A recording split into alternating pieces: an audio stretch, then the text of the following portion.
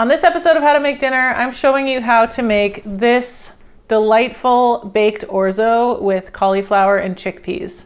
It's a real winner. You're gonna want to stick around. Lots to talk about today. Number one, you might be wondering what this little beauty is. This is one of our new How to Make Dinner aprons. Now, the thing about this apron is it's kind of not the longest apron in the world, you can probably see, but it is super heavy duty. It's like this thick canvas, and it has not 2, but 3 pockets in the front. So, you know, you can keep a bunch of things in there. Wooden spoons. I should probably load up for this, hey? You can keep like your thermometer. Keep your thermopop there. What else? Tasting spoons.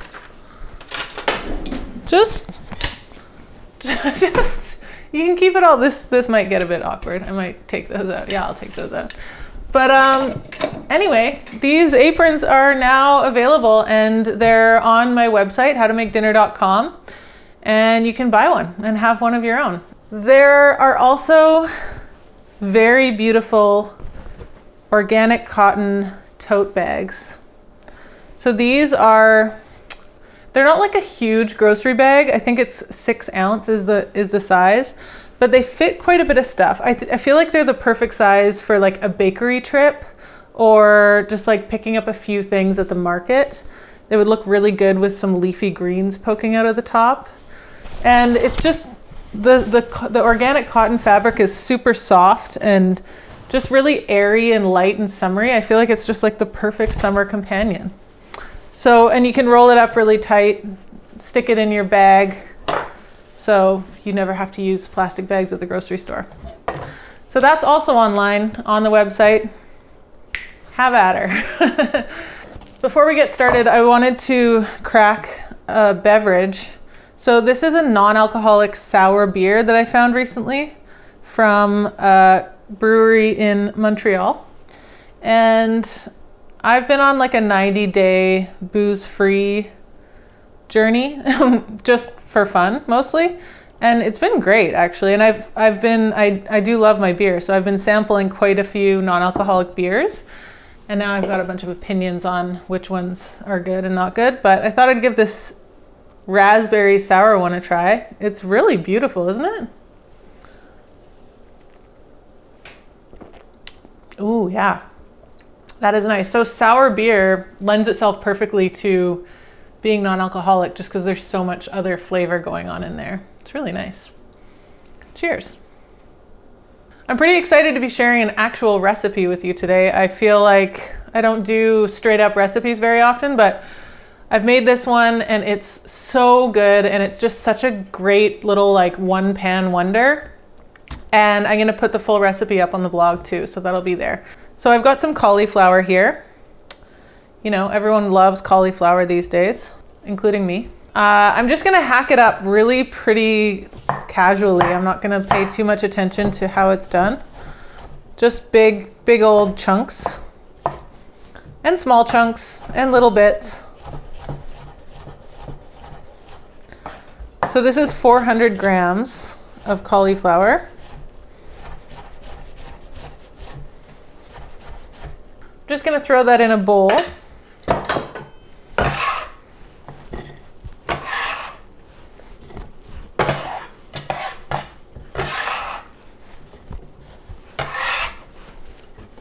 And next up, I'm going to dice a small onion. If you watch this show a lot, you'll know that I'm not usually like super recipe focused. I often just talk about what you can do with certain ingredients and how you can make something out of random scraps in your fridge. But once in a while, I do like to do an actual recipe because if it's simple enough and delicious enough, it's something that you can just have in your back pocket and just bust out any old time. And I definitely feel like this one, because it's pretty healthy, it's super easy, and it's really delish. is one that I'm gonna bust out on a regular basis. And I'm probably gonna Google my own recipes and follow the recipe to a T, because I do that sometimes. I do that with the chicken and brown rice Instant Pot thing. I also do that with my compost cake. If you haven't made the compost cake, it's kind of out of this world. Onions are going into the bowl. And then I'm going to get some ginger in there. I say 2 tablespoons of ginger in the recipe, but I don't think that too much ginger is ever a real problem. So be generous. And yeah, I'm being lazy about peeling this. I'm a ginger peeler. I know it's not a very popular philosophy these days, but I like to get rid of that tough skin. So I'm just gonna grate it on a box grater.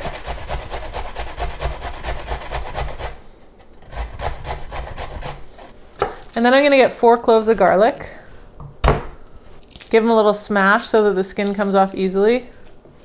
And I'm not really that fussed about the garlic being super, super minced, but seeing as I have the grater out, I'm just gonna kind of rip it through the grater as well.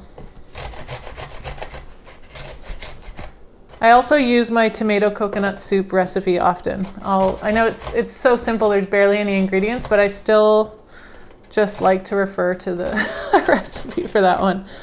Again, so simple, 1 pot, everybody loves it. It's just one of those soups you can really count on, you know? Okay, so that's all grated. I'm just gonna dump that into the bowl with the cauliflower and the onion. A couple of more things are going in here. About 3 tablespoons of olive oil. I'm not measuring. And about 1/4 teaspoon of chili flakes. Not measuring. I am gonna measure the coriander powder. So it's 2 teaspoons of ground coriander. And 1 teaspoon of salt. And I know this is also as unpopular as peeling ginger, measuring salt, but I measure salt now. It's a new thing that I do. I didn't used to do it, and now I do it. And I find that if I use a measured amount of salt, I get consistent results. So I do it. And then I'm gonna take some tomato paste, 3 tablespoons, not measured, and just squeeze it into that bowl as well. 1, 2, 3. Now, all this time, my oven should have been preheating on full blast. Not only is my oven preheating at full blast, but I'm gonna take a large oven-proof pan. This could be like a brownie tin, or it could be a stainless steel pan like this. It just has to have sides, and it has to be wide enough to fit all the cauliflower in one layer. You don't want it to be too wide that there's too much extra space around the cauliflower, because then the garlic will burn. But you do need it to be all in one layer. So I'm gonna get this into the oven preheating as well. And while that's all heating, I'm just gonna give this a really good toss with my hands. It might seem a bit weird to put the tomato paste in with the cauliflower, but when tomato paste has like a bit of a toast on it, the flavor gets way nicer. It just kind of cooks the rawness out of it. So you'll often see tomato paste being added in a braised dish kind of early on so that it gets a little color. This is kind of the same concept. When you're making a brown stock, like a dark brown meat stock, you'll often roast the vegetables and the bones in the oven, and you'll add the tomato paste to the bones as well and kind of toss that so that the tomato paste gets brown, the vegetables get brown, the meat bones get brown. Just really, really caramelizing and getting more flavor out of everything. So that's all tossed. I'm gonna wash my hands. Now that the oven is really hot and the pan is really hot, I'm just gonna take the pan out, dump the cauliflower mixture in, and throw it back in really quickly.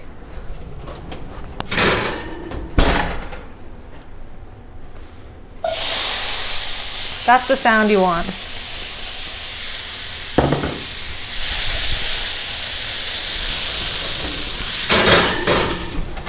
And then just leave it in there for a good 10 minutes. It might take 12, 15 minutes, depending on how hot your oven is.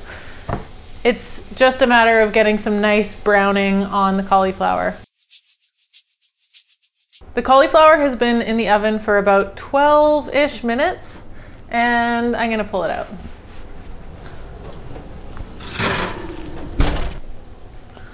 Yeah, so you can see that there's some little roasty bits around the edges, and some of these little floret pieces are nice and dark. It's not super, super deeply roasted, but it's good for what we're doing here.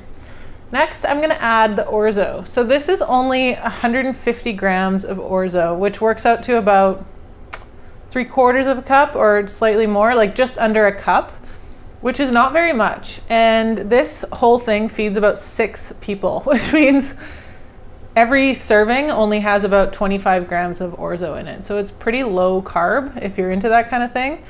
But at the same time, you're eating pasta and you're feeling so satisfied. So that's going in. And then in addition to that, I'm gonna add a can of chickpeas that have been drained and rinsed. And then I'm gonna add 2 cups of stock. So if you're going veggie, use veggie stock. This is actually chicken because it's what I had, but it's better than bouillon. So it's important to note that this has some salt in it.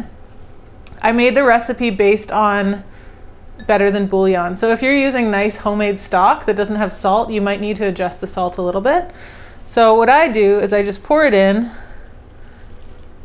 give it a stir, and then even though it's not cooked yet, you can still kind of get an idea of the seasoning just by tasting the liquid.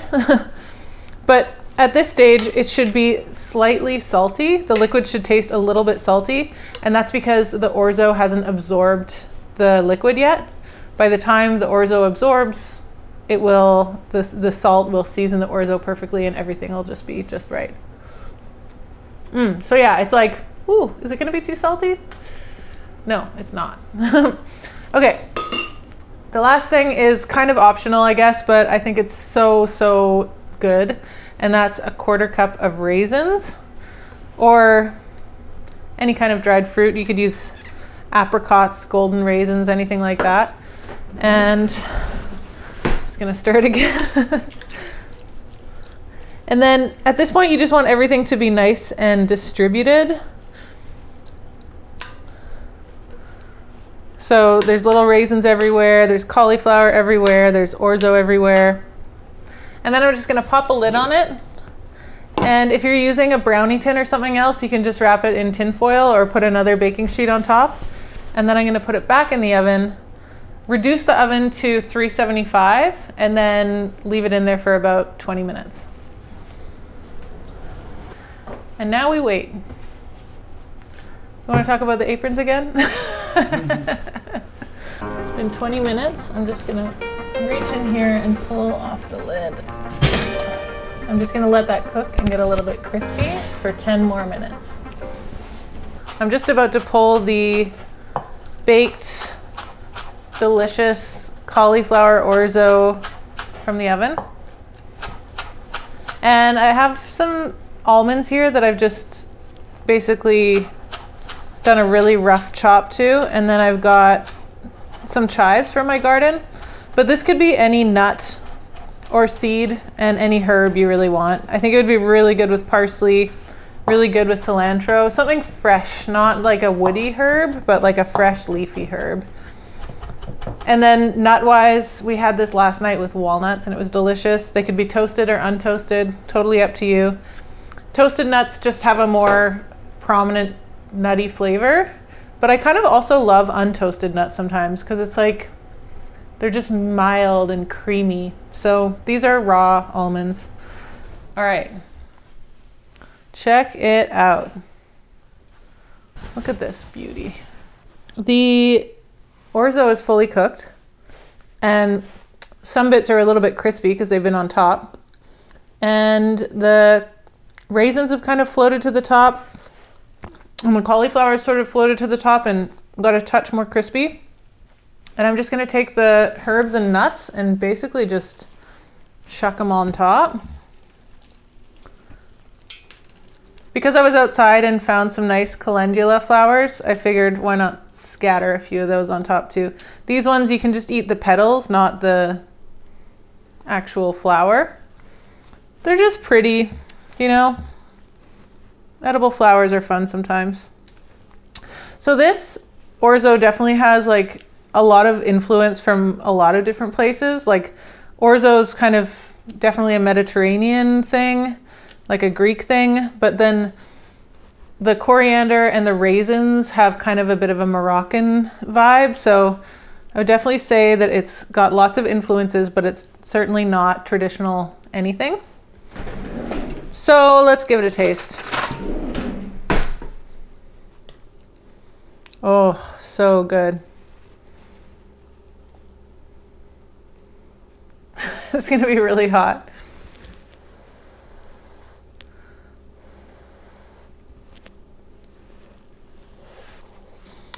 Okay, it's really hot. I definitely just burned the roof of my mouth, but it's so, so delicious.